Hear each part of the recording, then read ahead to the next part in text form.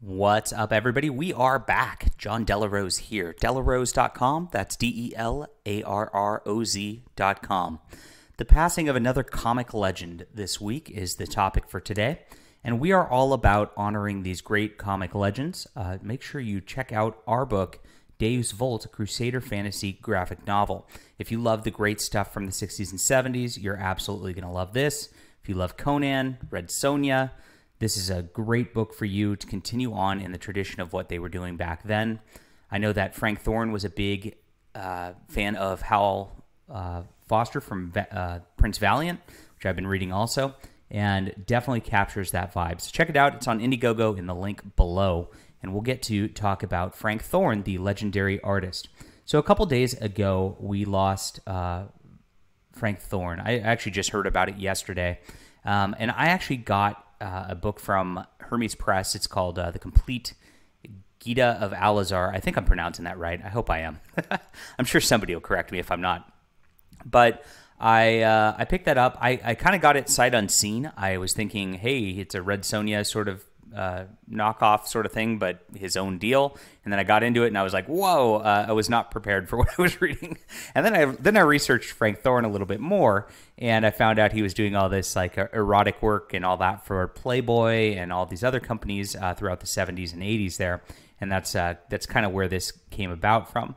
So, it's really not a work for me, and it's probably not a work for a lot of this audience.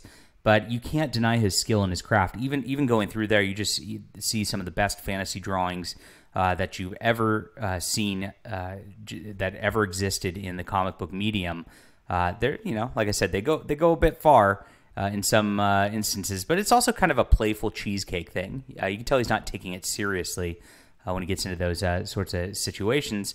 Which can create fun. So if that doesn't bother you, maybe go check that book out.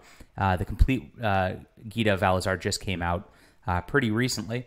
And in there, I was actually reading some interviews of him. They've actually got a lot of pages of interviews with Frank Thorne. Seems like a very interesting guy, pretty down to earth.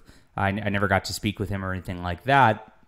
But it's sad, of course, to lose a comic legend at any time. And I'm just kind of rambling, but it's my thoughts on the guy. So he really did a big service for Marvel by bringing Red Sonja to a different level.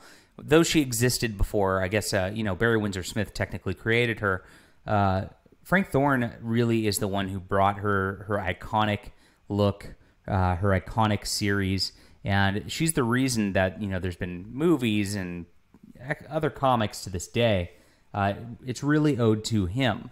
And when you investigate back into his life and to his comic work prior to sort of his move into the erotic arts there, which I guess he made some good money doing, of course, right?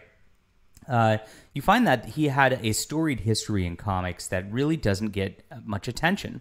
He actually started doing romance comics for Standard Comics in 1948, which is pretty interesting. And apparently his style was akin to Alex Toth back at the time. And I've been trying to find out what comics he drew, what was going on that. Very little information on it. So this is going to be a deep dive I'm going to have to do. And who knows? Maybe we'll end up restoring some of these books and getting these out there ourselves, because I love paying attention to comic book history like this.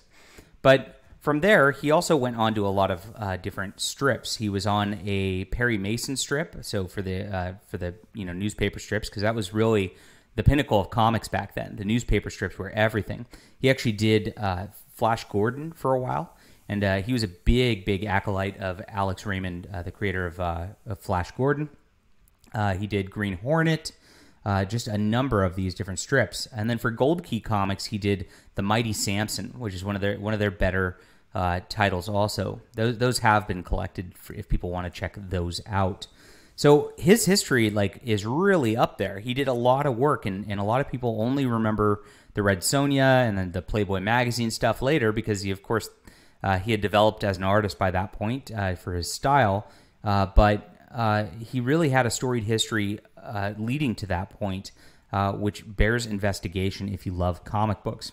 So it's a tragedy we lost him. 90 years old is a pretty good life, though. Seems like he did have a good life, and he died the same day as his wife. I guess you can't ask for more than that. Of course, I wouldn't want to outlive my wife. I don't know about you, but it's nice he had somebody there with him towards the end, and it's something to research and celebrate. I actually was listening to an interview of him on the Comic Historians podcast. I'm going to put this link down in the description below also. I think this is a very good interview, well worth listening to. They definitely dive into some great history here with him. And this might have been one of the last interviews he actually did in August 2019. So only a couple years ago, and you get a good retrospective on his life with that. All right, let me know what you think about this. Are you a big Frank Thorne fan? Like I said, I'm kind of just discovering his work, so I actually did a little research into his life before making this video, which is kind of nice. It's cool discovering new talent or old talent, as it may be, because there's just so much awesome comic history out there that we can get into and delve into together, so we can really get a good breadth of information on our wonderful comic book medium. All right, hit that like and subscribe button. See you soon.